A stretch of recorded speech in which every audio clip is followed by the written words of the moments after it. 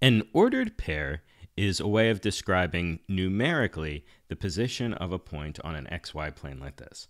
So if we start with this green point, we see that it is back 2 from the origin where the two lines cross, the two axes cross, and it's up 4.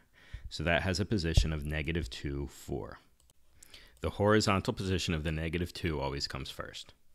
And if we look at this red dot here, we see that it is 5 in the positive horizontal direction, but it's neither up nor down.